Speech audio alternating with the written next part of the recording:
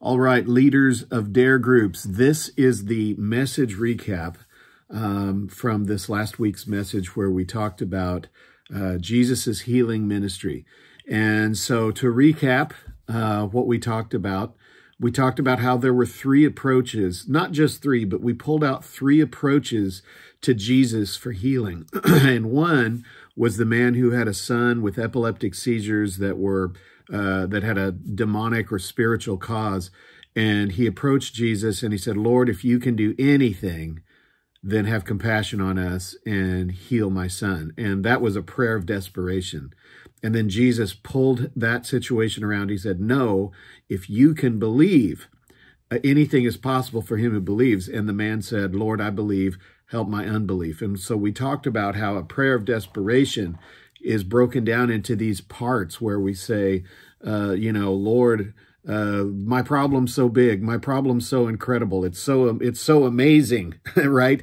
It's so impressive, and then we question if God wants to heal us, if so we put all the responsibility on him, and then we also, because we've been talking about how incredible our problem is, then we sometimes question if God can, Lord, if you can do anything, if God can heal us. And so we talked about how we need to turn the prayer of desperation around into a prayer of expectation. And instead, we start off and we praise God. God, you're so awesome. You're so incredible. You're faithful. You've always been good to me. And then we also recognize and realize that God's power to heal is not far off somewhere across the universe. It's right here. God put his power in us. It's his power to heal, but it is present in us. It's that close. And then last of all, we question not the power of God, we question the power of sickness, because sickness may be present in us. We don't question the existence of sickness.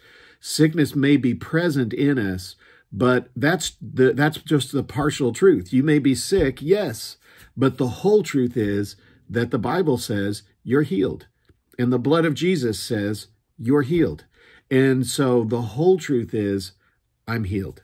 So we approach sickness and healing as sickness is just part of the truth and healing is the whole truth. And then we talked about the approach that was a point of faith approach, the woman with the issue of blood. And she said, if I just touch the hem of Jesus's garment, then I will be made well. So she had a statement. She said, if this condition is met, then this will be the outcome. And that sometimes we can have that approach too. And it's not wrong and it works. And there's many times where we say, if I could just get this one person to pray for me, if I could get to this meeting, I really believe something's going to happen. And many times it does. But we have to remember that when there's a breakthrough, there has to be follow through. And when you get a breakthrough in healing, you have to follow through with renewing your mind and filling yourself with the Word of God and learning how to walk out that healing. And then last of all, we talked about bold faith, right? We talked about that fully assured, fully convinced faith that the Roman centurion had when he saw Jesus and he said, look, I recognize you're under authority by, God the Father, but you are also in authority. And when you say sickness be gone, I know that sickness will be gone. So you don't need to come to my house. You just need to say, be healed and my servant will be healed. That was the story that we read.